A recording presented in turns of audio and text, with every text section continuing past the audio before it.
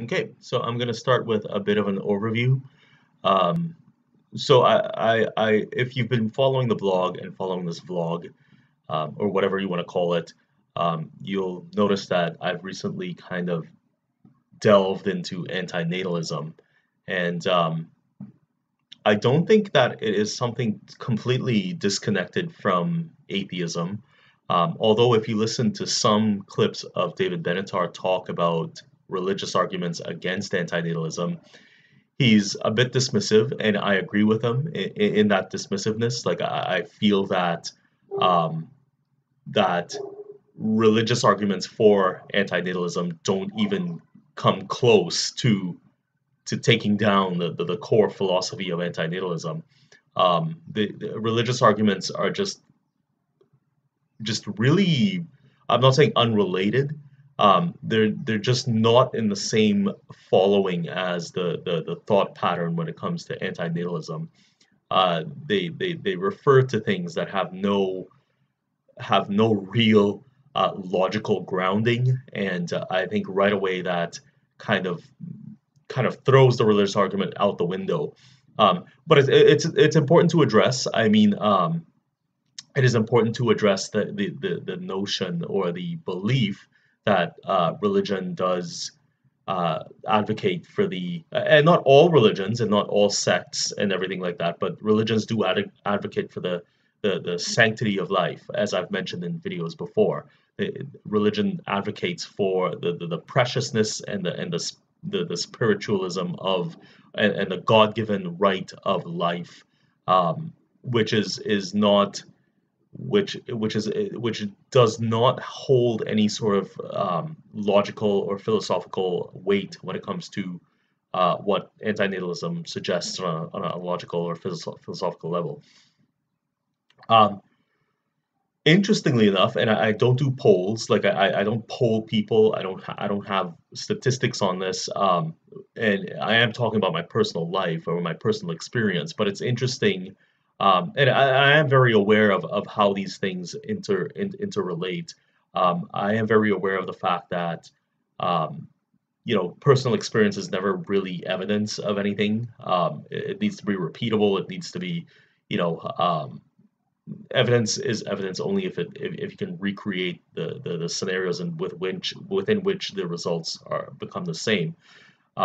But let's just call it intuition, and forgive me, but let's call intuition a scientific reality when it comes to human beings. But my intuition is that more people are offended by atheism than they are by antinatalism. And that I find is a very strange, maybe not even strange. It's so strange. It's actually maybe almost predictable, but it is strange that people find more fault and more offense in atheism, with atheism as opposed to antinatalism. I mean, go figure, right? Like, I mean, anyway. So that's another kind of weird relationship between those two things that I find just maybe just interesting. But that the latter is basically intuition. Yeah, it's strange that people just find the extinction of the human race less offensive than the extinction of religious ideas.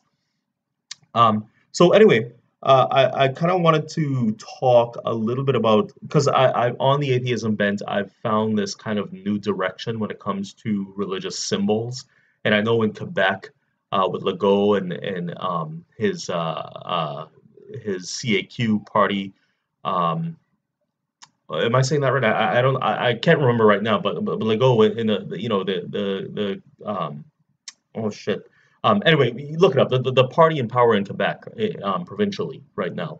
Um, they had this whole thing about religious symbols and blah blah blah.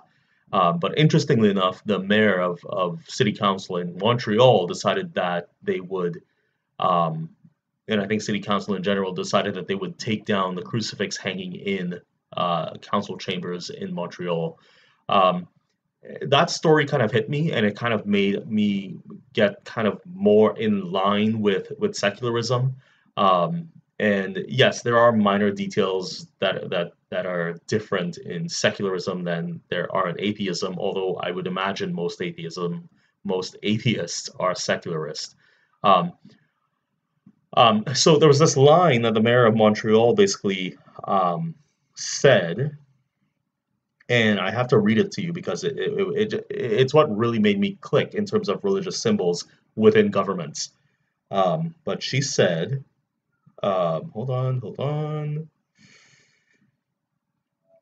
So she said, we're in a place and time where it is important to remember that our institutions are secular. She said, adding that the religious neutrality of democratic institutions was absolutely crucial. And yes, I do believe when you interact with governmental agencies and when you interact with government on any level, you should be having a secular experience. Um, Now, on another personal note, if I went to any sort of government agency and I tried to interact with a government worker and they were wearing a crucifix or they were wearing a hijab or anything like that, I wouldn't think twice of it. Like I wouldn't. I'm a very, and maybe this is a bit of boasting, but I'm a very calculated person when it comes to human interaction. Like I don't I don't blow things out of proportion when it comes to how people look and how they behave and like what they're wearing and things like that. Like, I mean, unless it's something just completely out of bounds, then yeah, I'll notice a difference with somebody who's maybe, I don't know, who's maybe wearing a bunch of tattoo, a swastika on their forehead or a bunch of tattoos all over their cheeks or whatever. I mean, I would obviously notice that, but even at that point, and even at that point, I would still not really factor that in when it comes to their belief systems. I would basically look at the service they're offering, how that service was delivered, and whether or not I was satisfied with the service. And I do believe when it comes to government, there are processes and things that just have to happen very mechanically in those interactions. And anything out of those bounds, anything outside of how the process is supposed to work, shouldn't really affect anything. And but that's me. But what I'm saying is like there are people in society, and I think we can all agree, who are religious, who are deeply religious, and who will notice things like somebody wearing a crucifix or somebody wearing a kippah or somebody wearing a hijab or a burqa, et cetera, et cetera. And the burqa is a whole different story. I mean, to begin with, once you start covering your face, like I don't think that's even that should not be allowed anywhere. Um, Now, in a civilian context, I think you should be able to wear whatever the fuck you want. Like you should, wear whatever the fuck you want. And in a civilian context as well, or in a social context, I'm saying, as much as you're wearing whatever you want, you should also be very aware of where that symbology is coming from, where those adornments come from, and where you're where you're pulling that history from. I Sometimes I feel that people think somebody wearing a hijab is just wearing clothes, but I mean, say that to a hijabi. Um, I don't think a hijabi would actually say, "Oh, I'm just wearing clothes." Like I don't think they would say that. Um, but I feel like that explanation is very convenient at times. Like people tend to use it back and forth. Oh, well, sometimes it's just clothes, and then sometimes it's a really weighted kind of well thought out religious symbol.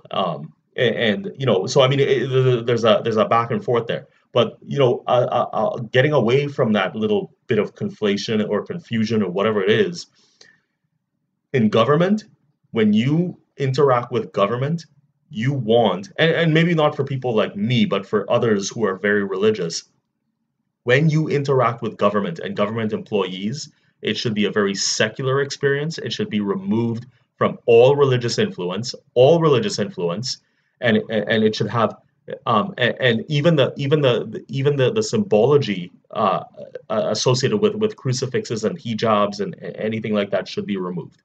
Um, Now, I in the beginning I thought maybe they could leave the crucifix up as long as people contextualize things and they understand where this is coming from, blah blah blah. But no, once things start getting messy and awry when it comes to understanding what these symbols mean, et cetera, it should all come down, all of it. And you know what? I think Legault, I forget I don't know if that's how you pronounce his name, but I mean Legault in Quebec. Like um, I think that I think he made the right decision, or is considering the right decision in terms of removing the crucifix from the Quebec National Assembly. I think that it should all come down. Well, almost on the I'm almost and I have always been leaning on the side of taking everything down and recontextualizing them in museums or through or plaques or explanations where it's plainly in view that this is not what government is. Government is very secular. Everybody that lives in Canada should know that government is very secular, and that should be a no questions asked kind of thing. So if it comes to religious symbols and things get kind of blurry and confusing, take it all down, take it all down, take it all down. I don't care anymore. So in that um, in on that issue, and I think Quebec is moving in the right direction. Um, when it comes to government, anyway, like I said, when it comes to civilian and social kind of contexts, I think that I think you could wear whatever you want, but don't expect that people are going to only see the good side of everything that you do or the things that you're wearing. Um, and fashion. Um, so I think that's I think that's the end of that video. Um, I might have to redo it, but I'm not sure that I will. I think the beginning was kind of slow, but we'll see. So yeah, bye.